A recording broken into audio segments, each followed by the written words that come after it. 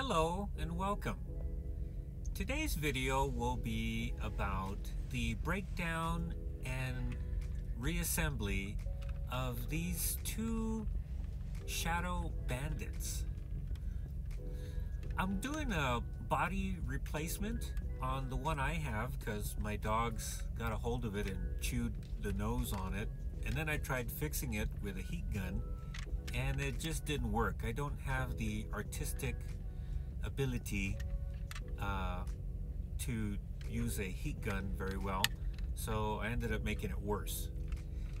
So for this video I'm gonna go ahead and take apart these two Shadow Bandits. One, of course, is missing parts like the linkage to this side of this donor Shadow Bandit that I'm going to use the shell from and replace it with mine, which there's the damage.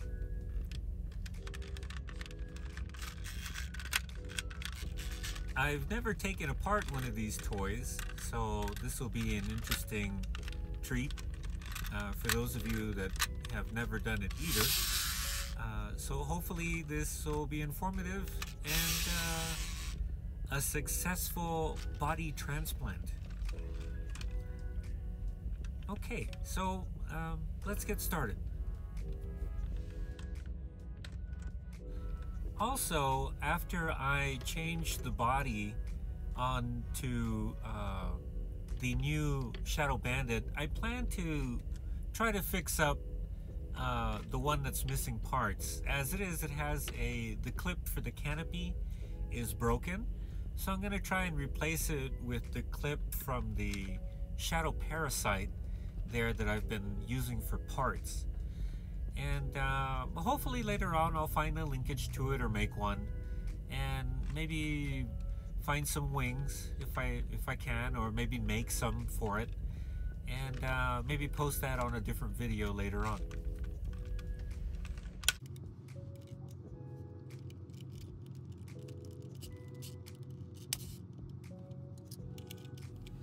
Okay, so we're gonna go ahead and start the process of breaking down these two toys. Now I'm gonna go ahead and do this one quickly because I'm just replacing the shell, the outside shell anyways, and doing a simple transplant of the insides from one to the other. I'm doing it this way so that way you have several versions of how to break it down so you can be familiar with it once you start with your toy. So we'll do this part first, and then I'll go through a full breakdown of the donor toy or Shadow Bandit and go in more detail with that. So as you can see already, I'm doing a mapping of each screw that I remove from the toy because they're different sizes.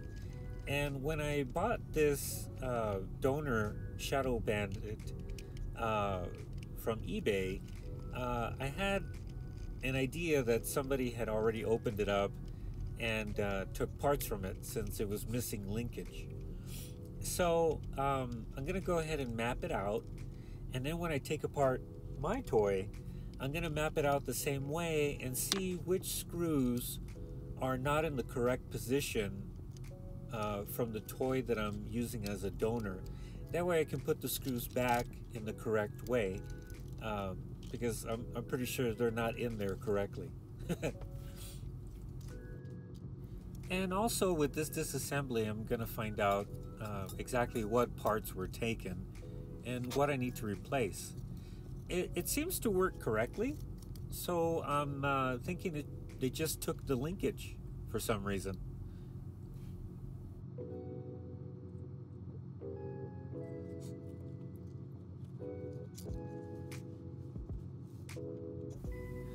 So this is the canopy clip holder that's been broken. I'm gonna go ahead and replace that later. I might do it on camera, but since it's a quick thing, I might do it off camera and just have it on there when I disassemble the toy later on for a more in-depth review of it.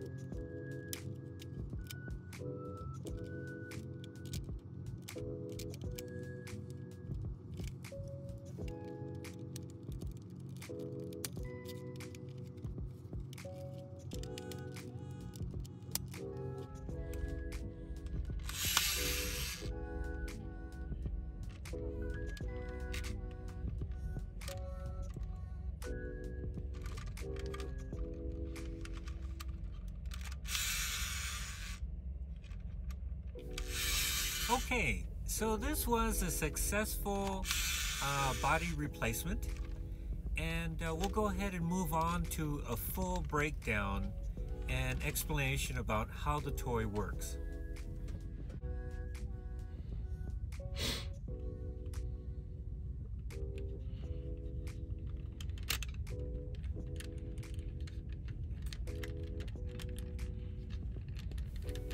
After removing the 8 screws from underneath the toy, you can separate the bottom half of it by jiggling the handle, and it should come loose.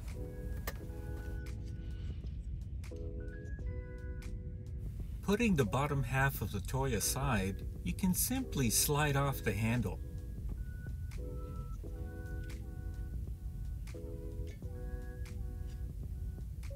This spring is for the canopy release. This spring is for the cargo release.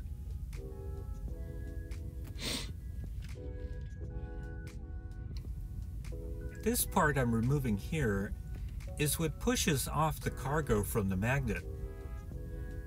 There's a hole at the bottom which goes into this peg. This is the cargo magnet, an arm. It won't release until you remove the trigger with sliding wedge attached to it. There's a spring underneath, which gives it resistance.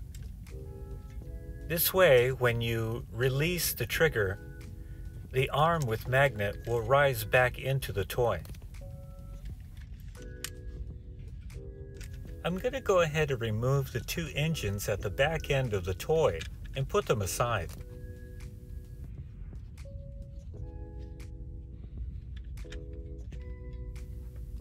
This part I just removed is the wing hinge to the left side of the toy. Since it doesn't have linkage connecting it to its rack, I'm just going to go ahead and put it aside. This is the canopy release lever with button. It's permanently attached to the frame. Let's put the whole assembly aside and take a look at the canopy clip hinge I just replaced. It may not be the same color, but it fits well.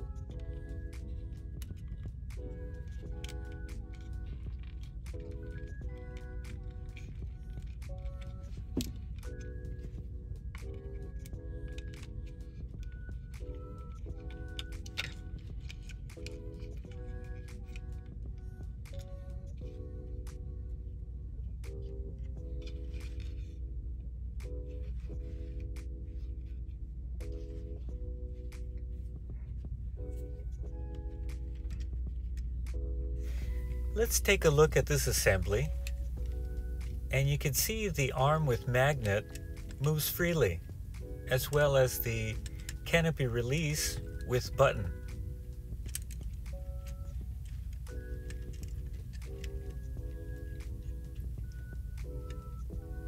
Here, I'm going to go ahead and remove the motor, and let's see how all this works.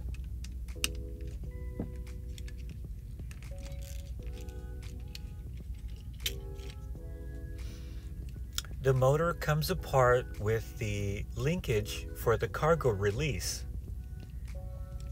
with switch attached. I'll show you how it works.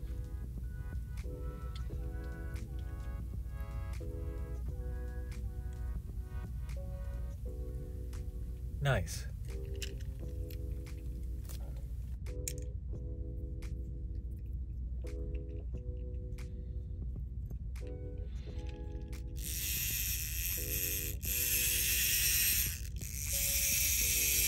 Moving the motor back and forth, I can see, or rather feel, that it doesn't have a spring in it, and it seems to reduce motion depending on which way you turn it, whether right or left.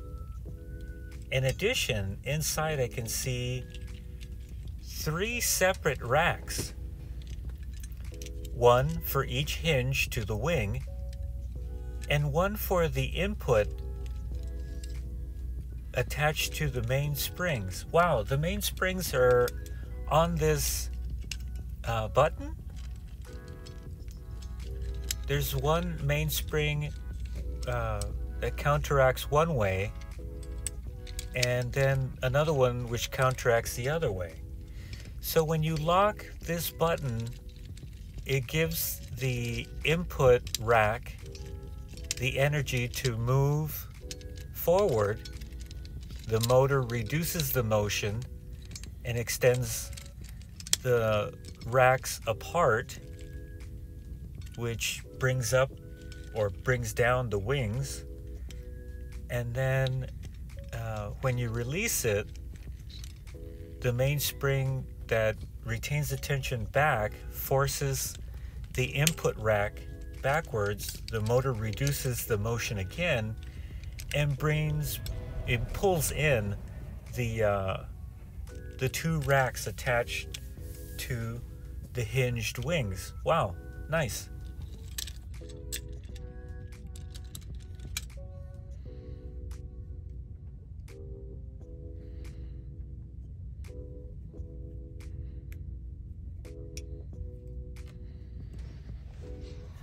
Okay, now we've successfully disassembled this toy.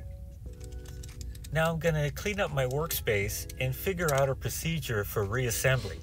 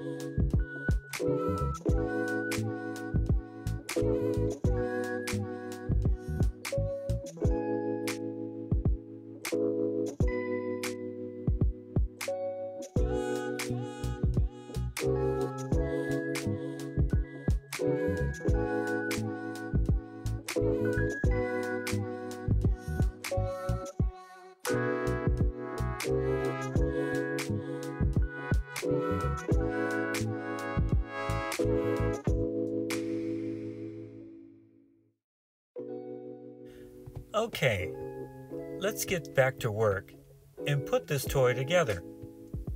Taking one of the main springs, attach it to the rear button in the back of the toy.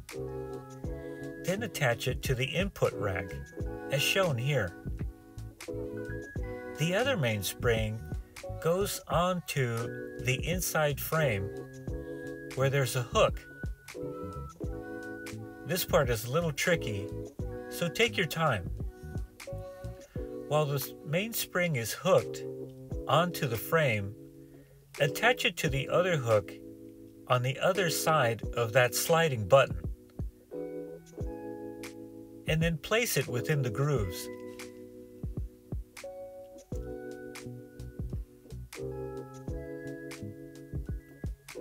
Simply slide each rack for each wing hinge as far as it'll go.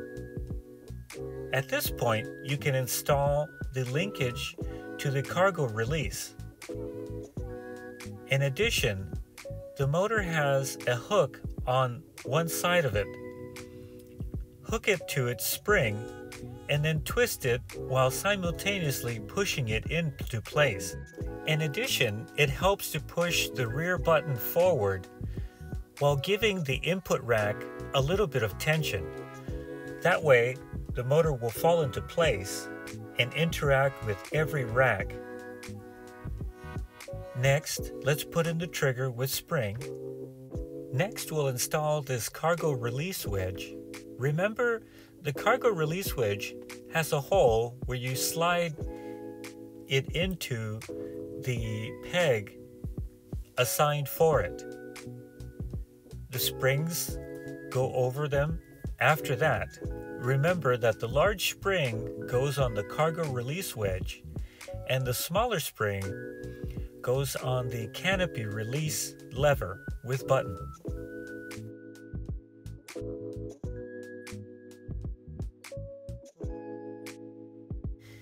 Taking the top half of the toy, I'm going to go ahead and put the whole assembly inside, leaving it just forward of the rear of the toy so I can install these engines back inside. They simply slide in.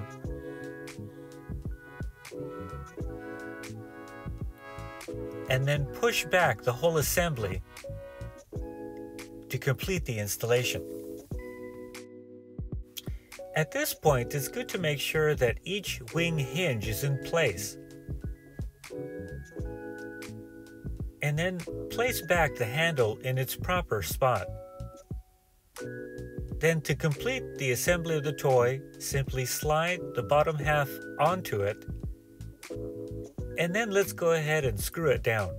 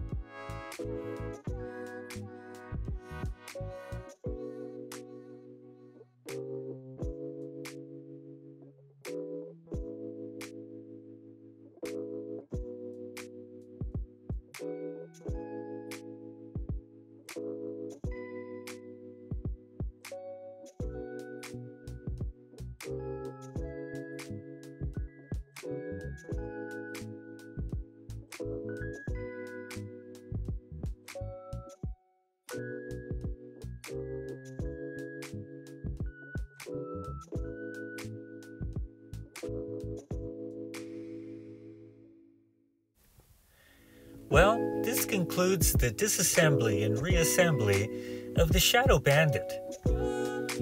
Thank you for watching, and don't forget to like and subscribe, and hit notifications for any new videos that I may post in the future.